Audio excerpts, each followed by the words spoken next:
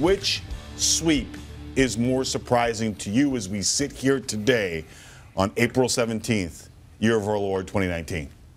It takes something special for me not to answer with the team that's won the Cup twice in the last 3 years.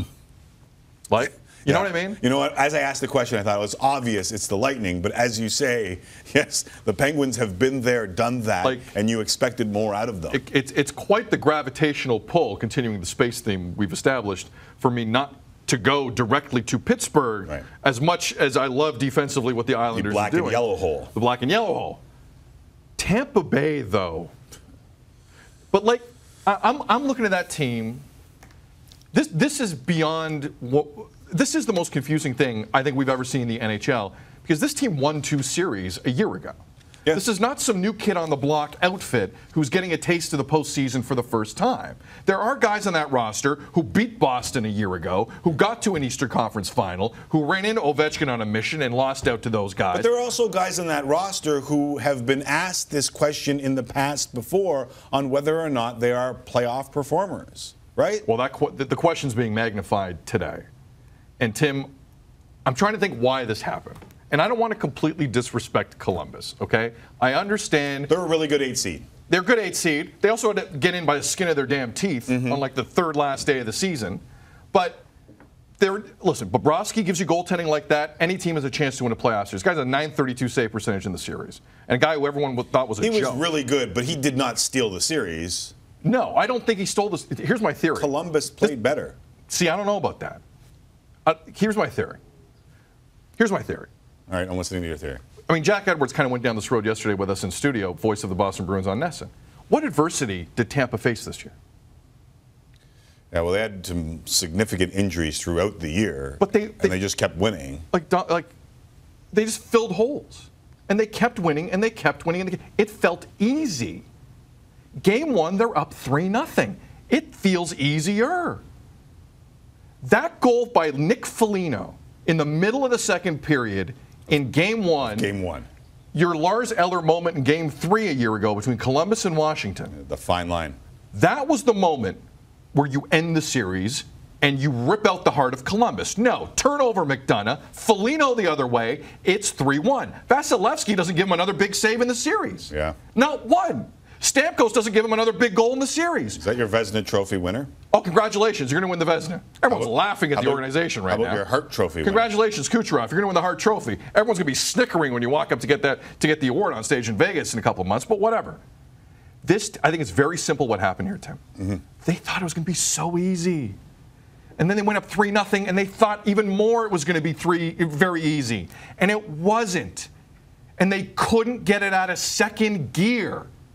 I think it's very simple. Columbus are losing in 5 in the next round to whoever they play. Hold on a second here. Whoever they play. Boston or the Leafs. By the way, a John Tortorella Leafs media series would be one of the most hilarious things I've ever seen. Yes. Topic for another day. Leafs have their hands full. But this Columbus team ain't that. All right, I'm going to give you... They don't live that life.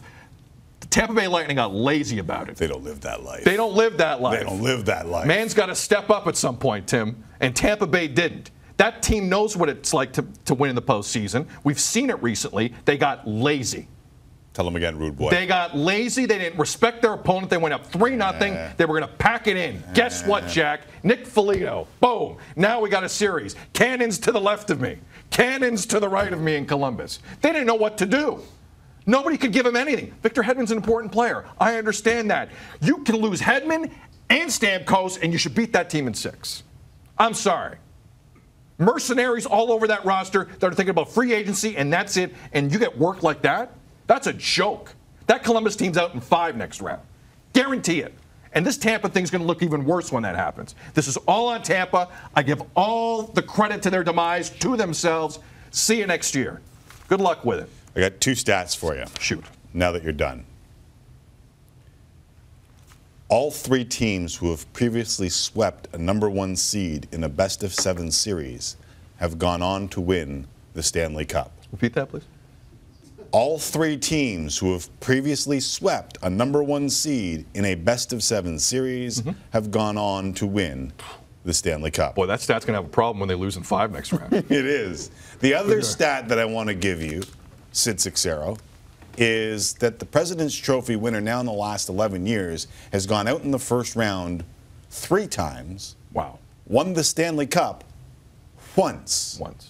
I repeat, President's Trophy winners have won 1 Stanley Cup and gone out in the first round 3 times in the last 11 years. I was thinking about this because I watch a bunch of different sports and I love a bunch of different sports. Sometimes the perspective of watching other sports is important.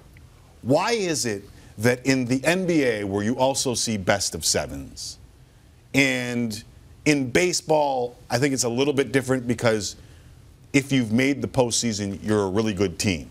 Not many teams make the postseason. But in 1 versus 8, basketball and hockey, we see repeatedly hockey teams win at 8, and you'll never see it in the NBA, or at least rarely. I wouldn't put baseball in there. I know some of you are going to tweet in with baseball. Baseball's so weird.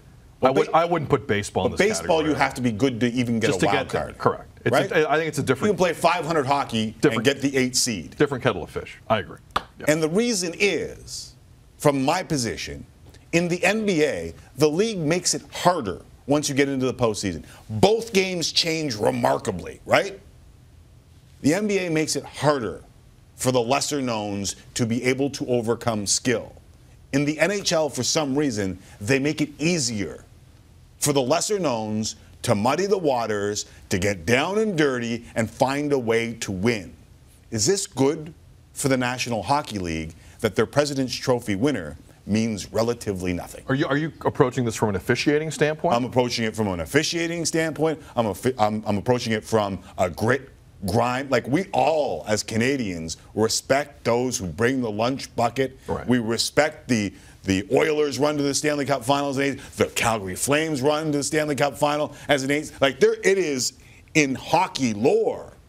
But what you're doing is allowing teams with less skill to muster up a way to take down the teams that have obviously more skill. And is that a good thing for the National Hockey League? See, I don't think it happens. I don't think it's the best thing, but I think it's less about officiating and more about the reality of this sport. Like, I never hear people talk about the fact that Sidney Crosby and guys like McDavid, these are your best players, some of the best players in the world. I don't care where you finish in the standings. When you get to playoff time, those forwards are still playing only 33% of the time. Right. And a goalie plays 100% of the time. 100% of the time. And can steal series. But if you're, exactly. And if you can't get Marc-Andre Fleury out of that crease unless you run him. Right? Yeah. But I know full well Austin Matthews is only playing 18 to 20 minutes. Right. And sometimes less than that under Mike Babcock. So I just think the nature of the hockey beast lends to all of this. This is stunning, but this is hockey in the postseason. We've seen some wild stuff. And again, if your best forwards only play so much, every team has a shot against anyone else unless you face that kind of goalie. Yeah. I think it's less about officiating and more about the sport of hockey and what it entails from a time standpoint. Your forwards don't play that much. They just don't.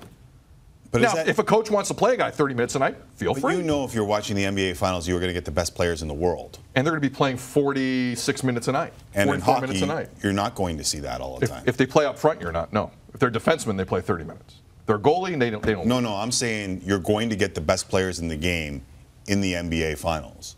In the NHL Stanley Cup Final, normally, you're probably not going to get the best players in the game. Not all the time. I don't know. I'm a big Alex Tuck guy in Vegas.